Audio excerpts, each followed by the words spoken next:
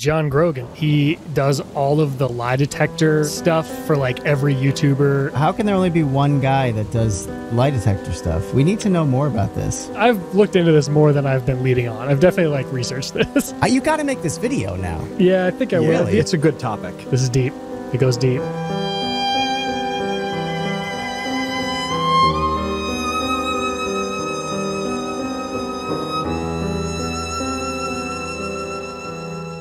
Strugglers, I have been fascinated by this guy, John Grogan, for years now. He's known across the internet and TV as the lie detector guy. I've seen him pop up in so many different places. He's just always been this mysterious figure lurking in the shadows of media and my mind. But who is he? What does he really do?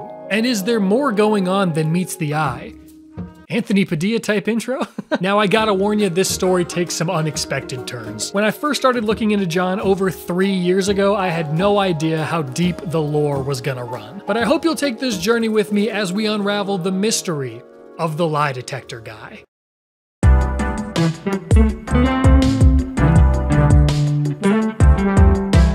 Have you ever been watching a movie or a TV show and randomly noticed this guy just hanging out in the background? This is Jesse Heyman, and he's credited as being in well over 100 different projects, usually relegated as an extra just filling space in the background of a scene, but sometimes getting more of a focal role. Still have nightmares from this one in particular. He's been in such a variety of different things that it's almost impossible for you to have not seen his face at least once at this point. Apparently there's even a documentary about him called Jesse Heyman, World's Greatest Extra, starring himself and James Franco?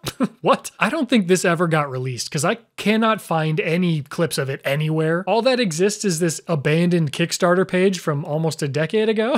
But anyway, the whole reason I bring this up is because I think there's a new sheriff in town, Jesse. While many people may recognize Mr. Heyman for his appearances across pop culture, for me, it's all about John Grogan. Have you ever watched a YouTube video? And don't lie, because I already know the answer. Well, there's a reasonable chance that you may have seen Mr. Grogan appear at least once. A lot of the biggest channels on the platform have utilized his services for content over the years. Logan Paul, Dixie D'Amelio, the Try Guys. These aged hilariously, by the way. Have you ever pictured anyone at the office naked? Do you think you're better than other people because you have a great marriage? I don't have a problem telling the truth even if it hurts. And so many others. If there's a trend to hop on, people are gonna hop on it. I don't know where I was going with that. I thought I had an expression. And even before every single channel on YouTube started making lie detector videos, John was the go-to guy for television. From Survivor through many legal shows, Nancy Grace, Swift Justice, Divorce Court, For the Love of Ray J, Tool Academy, Flavor of Love, and just on and on. If there was a need for a polygraph examiner in the Los Angeles area, John was the guy. I don't watch online pornography. Okay. According to his website, he's done over 12,000 exams since the 1980s. This website looks like it hasn't been updated since the 1980s. I'm John, the lie detector guy. I've been testing since the 1980s. I've tested over 8,000 people. If I see one of them lying, I will let you know. God hates liars, and I hate liars. All right, calm down, John. He started in the 1980s, and this video was from 2017. So if he had done 8,000 tests up until that point, he's done over 4,000 since then in the last 6 years. YouTube exploded this man's career. And that's clear when, and I cannot stress this enough, John has been in a ridiculous amount of YouTube videos. I've shot this video 3 times before, right? We've done this before. I've been seen on almost 700 million views of social media. I pretty much can't go in a Walmart or a Target without people coming up and saying, I saw you on this show. I think depending on your friend group, you could go as John Grogan for Halloween and they might actually get it. He's also become known for his iconic thumbs. How many people can say that? Vault Boy, maybe, but that's about it. Here's how the videos tend to go. The YouTuber sits down and explains how nervous they are to take the polygraph, as if they can't just cut out anything they don't want people to see. John sits there with the absolute grumpiest energy imaginable. Then the YouTuber's friends ask them the exact same questions every single time. Do you think you're the best looking person in our friend group? Do you think you're the smartest out of all of us? Have you ever had a sex dream about anybody in this room? Has anyone here ever had an original thought? And all throughout this, John is just stone cold. Man doesn't flinch. He's a professional, okay? It doesn't matter how hairy it gets, John doesn't give the camera anything to work with. I've seen him in so many videos where he just shows no expression. So John is there to determine if these people are lying. Or is he? A lot of the time, I can't really tell if John is a serious polygraph examiner or just a dang comedian. There's no way any of these guys can trick me, and I live by the motto, liars go to hell. I love you. I love her too. I'm very disappointed in myself. Now you know how your parents felt. Have you ever let somebody poop on you in a sexual way? No. It's a goddamn lie. I'll kill you right here. Margot Robbie needs my knobby. It looked like someone just stuffed fish in a suitcase. I hear they taste like penis. I'll stab you in the eye. The man is low-key funny as hell. That dry, deadpan humor is so good and so confusing. It's not a problem for him to be funny, that's not what I'm saying. It's kind of like John is the one that's getting most of the laughs and not the actual YouTubers. John is subtly doing a lot of the heavy lifting to actually add humor to the videos. He does think she's the best looking, and she will leave for more money. Oh! You do crack. Of course. True. Like, there's absolutely no way he was able to read the machine that quickly and determine if Michael was telling the truth. Right? He just knew that it'd be funnier to say that's true. Right? Do you think I'm pathetic because I'm 47 and I'm filming with you guys? Yes. John didn't even have to look at the screen for that one. That's just his honest opinion. So it looks like at least sometimes John may not be the neutral party that he's set up to be. Now, is that a problem? It could be. Yeah, plastered all over John's website is language about how the polygraph is the way to get to the truth. It's a nearly foolproof method to see if somebody is lying. It is a lie detector after all, so of course it can detect lies. Or can it? Okay, we can't keep doing that every time. To understand this better, I think we need to take a closer look at what a lie detector really is.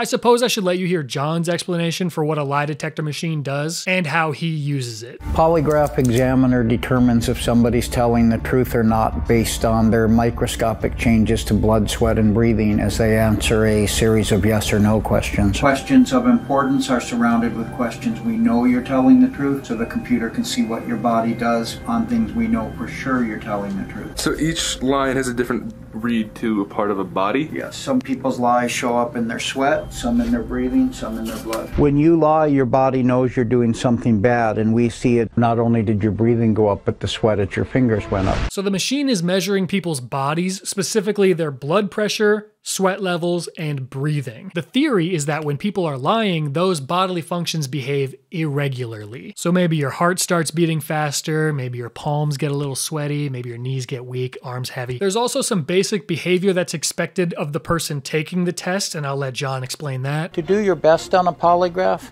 you need to answer yes or no with just your mouth, not your head. Yes or no with your mouth only, not extra loud or strong or extra soft on any. You need to sit still like a statue. Really got to sit like a statue if you can, and answer with his mouth only, no nodding. Even the tapping of your foot and hand can give you enough bad boy points to fail the test. Everybody gonna have to take it seriously, or else it's just gonna keep coming up as lie. And there's also some more information written on his website, including what the results should look like, how you get hooked up, and many images stating that you should never test in your own home. Unless you're a YouTuber, of course, then like everything else in life, the rules do not apply to you. And I know I briefly mentioned it earlier, but I cannot move forward without showing you just how unhinged this website actually is. I'm just gonna throw up a scroll through of the entire thing, top to bottom. Feel free to pause at any time and just soak it in. It's just one massive page with hundreds of deep fried images and memes pasted everywhere. Nobody's gonna read all this, John. Except for me, I read all of it. I am out of my mind though. The problem with all of this though is that regardless of how prepared you are going in, regardless of how experienced your examiner is, regardless of where you take the test, this machine cannot determine whether or not somebody is lying. All it can do is measure very specific changes in your body, and even that is not guaranteed to be accurate. And I know this from personal experience. So there I was, just a wee lad, about to start my new job doing videography for the city of Fargo. But since my job would entail spending some time at the police department, I needed to take a polygraph in order to gain clearance to work there. So I'm sent this long questionnaire like a week before the polygraph, probably 40 to 50 questions.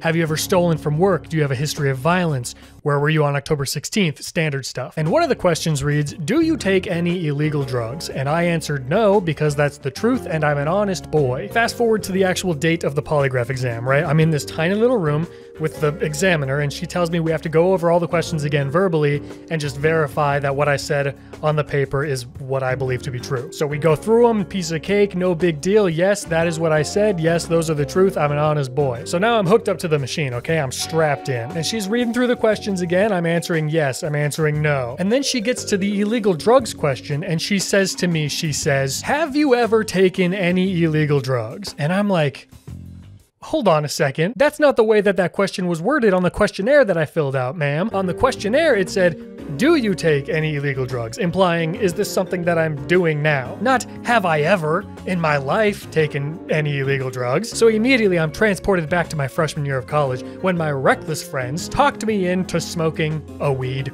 I toked the devil's lettuce. How dare they convince me to break the law like that, those criminals. So anyway, all of a sudden I'm at a crossroads, right? Like, do I answer the question honestly, or do I answer the way that I answered on the questionnaire as to not raise any suspicion? And I was like, well, I guess I don't want to cause any problems. I'll just say what I said on the questionnaire, even though it's not technically true. Well, needless to say, my body was like, warning, warning, you are a liar. I'm freaking out. I'm breaking into a sweat. My heart is pounding. Liars go to hell, right? But was I lying? Not really. I mean, at most, I was confused. I was just playing along. I was trying to do the right thing, and I did what I thought was the right thing, and all I got out of that was a failing test result. I failed the polygraph. It all worked out eventually. I went to the supervisor's office and explained what happened, and I still ended up getting the job. But those stakes were fairly low. What if something much more intense was on the line? Ma'am, I put people in jail with polygraph? Yeah, something like that. I've heard so many people say, lie detectors aren't admissible in court, and you're so smart for that. I bet tons of people have already commented that on this very video before getting to this part. Go ahead, expose them. And that is true in most places, but there are certain jurisdictions in the United States of America that still allow a polygraph to be used. If you happen to live in one of those jurisdictions, don't agree to that. So many things could go wrong, and you could end up getting screwed because some godforsaken machine can't understand nuance. July. What? If, according to, I mean, if you want to believe computer, but I mean, you got the source. But it's also like so easy to beat a lie detector. That's why they can't use them in court. Criminals do it all the time. Adam Conover said it, so it's gotta be true. You literally just put a thumbtack in your shoe and then you blah, blah, blah, blah, blah, blah. I saw Ocean's 13 too, guys. Yeah, beating a lie detector can be done, and it has been done.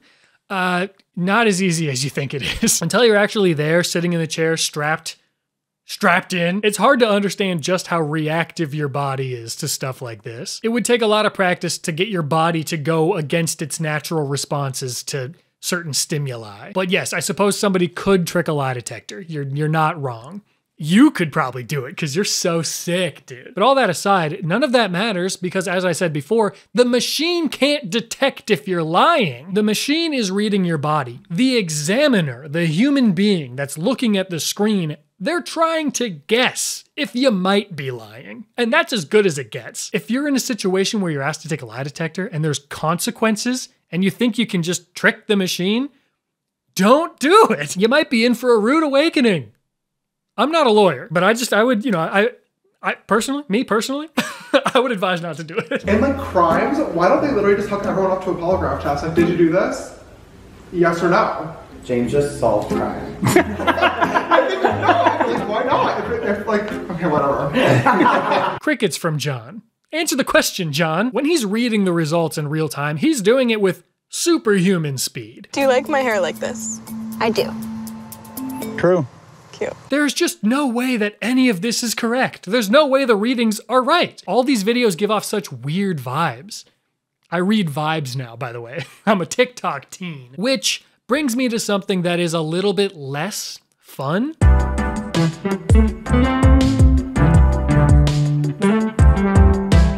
So this is where things get a tad dicey. On more than one occasion, John has been accused of faking his polygraph results. I know, guys, I know, okay, I know. I saw this clip of Trisha Paytas talking about working with John in the past. Can I just say one more thing about the lie detector guy? I've been hooked up to him. Like, check out me on his videos. Like, I've been hooked up to him, and he literally will say, like, oh, I can give you whatever answer you want. Dude, I knew that guy was such a scammer. Obviously, he's in like everyone's videos. But he straight up just says, you can say whatever you want? Yeah, no, he says, oh, tell me what you want me to say.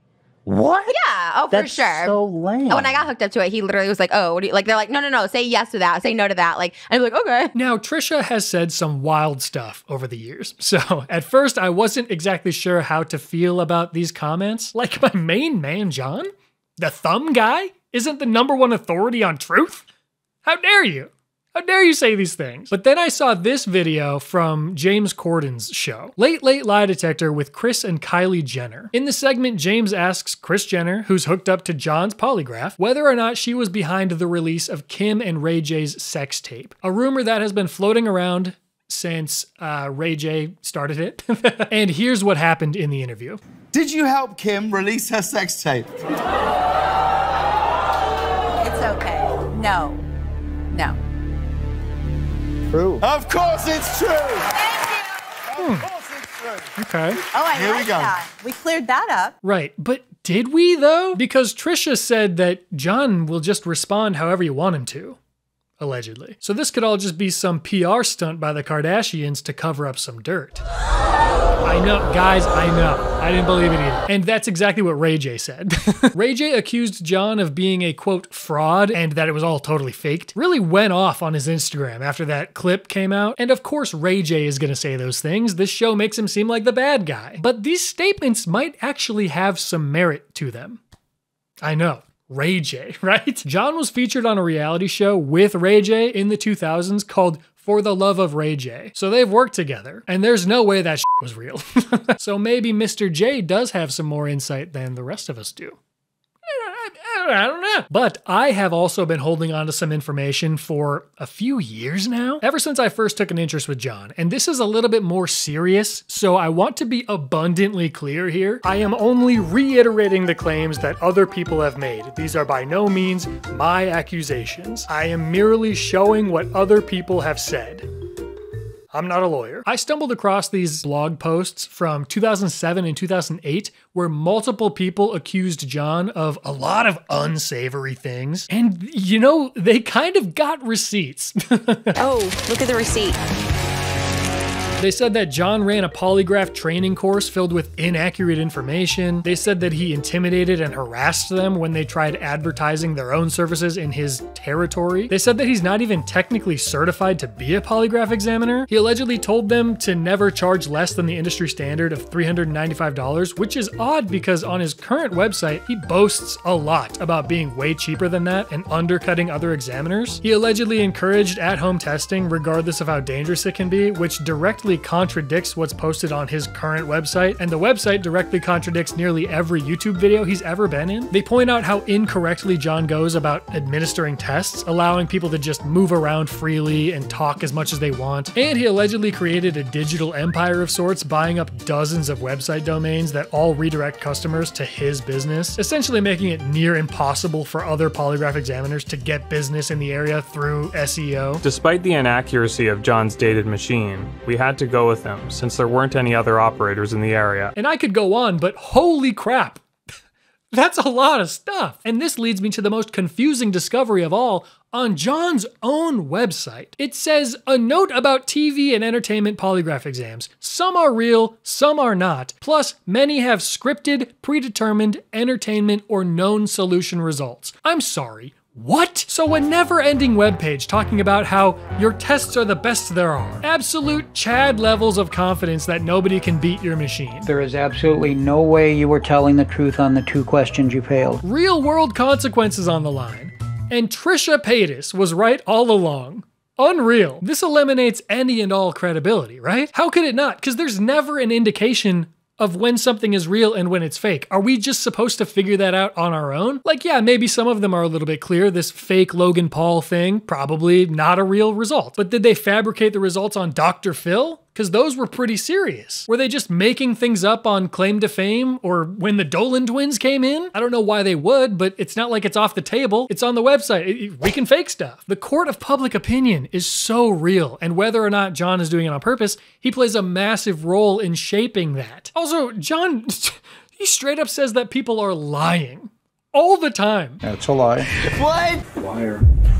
He's lying. I knew it. That's a lie. That's a lie. That's a lie. It's not even like standard for polygraph examiners. They're supposed to say, oh, there's possibly deception taking place. That's about as far as you can go. You can't say somebody's lying. How accurate is this thing? It's reading his body responses 100% accurately.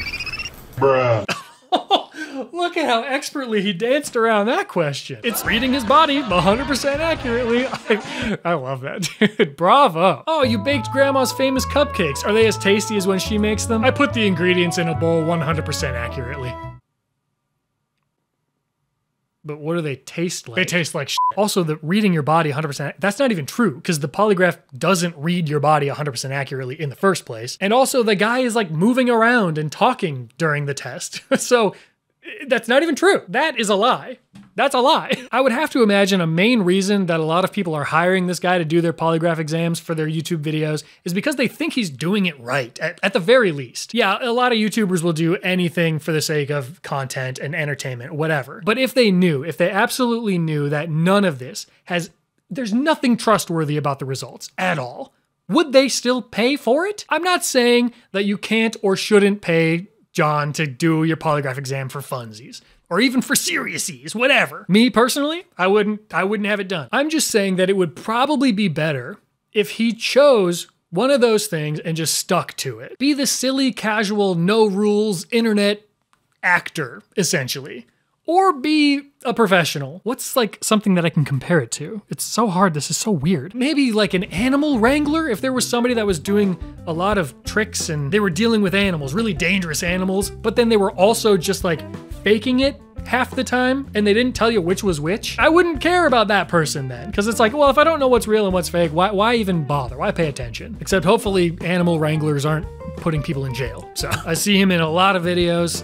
If I see him in more going forward after looking into all this, I might feel a certain type of way about it. But then again, if I never see another lie detector video for the rest of my life, I'll be overjoyed because I've watched hours of them for this and I'm just so sick of it. It's like a boring Q&A with extra steps. It's not my cup of tea. Anyway, I think that's all I got for you. Thanks for coming along this journey with me. I don't know where we go from here. I don't think we do go anywhere from here. I think that's kind of it. If you're still here, I'd appreciate just, check out another video. There's other good ones on the channel. Check out another one. The next video that I post will be accompanied by some new merch.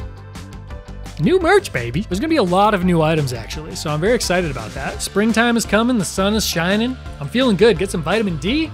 Woo! Extra thank you to my patrons. Those listed here are in the top tier. You guys, I would never lie to any of you. I wouldn't do it. I simply wouldn't. Me personally, I wouldn't lie to any of you. All right, that's it. Thank you so much for watching once again. I will talk to you again very soon. Goodbye. You need to reboot the computer or something? There's nothing to reboot. It's rolling. Computer is a Dell, so I don't know. Computer's a Toshiba. Is that a Windows 95? Oh, Jesus, dude.